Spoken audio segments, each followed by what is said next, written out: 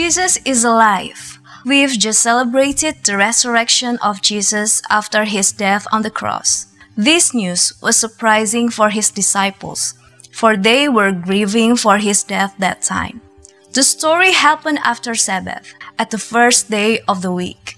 At the dawn, when Mary Magdalene and the other Mary went to see the tomb where Jesus was buried, suddenly there was a great earthquake. There was an angel of the Lord descending from heaven, came and rolled back the stone at Jesus' tomb and sat on it.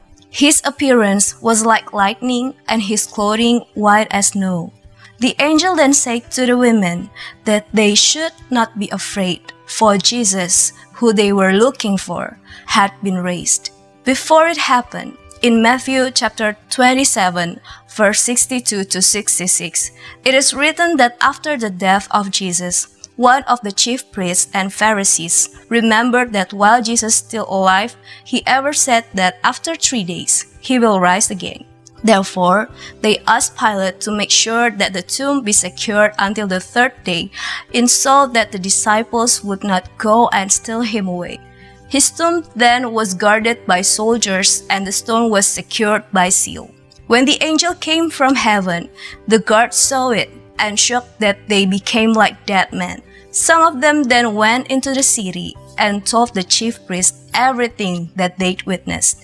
They then gave a large sum of money to the soldiers and asked them to tell lies that Jesus' disciple came by night and stole him away while they were asleep. And if it was heard by the governor, the chief priests and the elders would protect them. The story was kept among the Jews until after the day of Pentecost, when this gospel was written. But Jesus, who had been raised, met the women that came to his tomb and asked them to tell the brothers to go to Galilee, for they would meet him there. At the end of the day, only God's will be done. There is no power that can hinder it, not the Roman soldiers, not the chief priests and elders, not even the governors. Jesus himself did not attempt to bring his enemies down after his resurrection. He let the chief priests and the elder keep the news for his rising a secret, because he had a more important thing to do, that was meeting his disciples and sending them peace.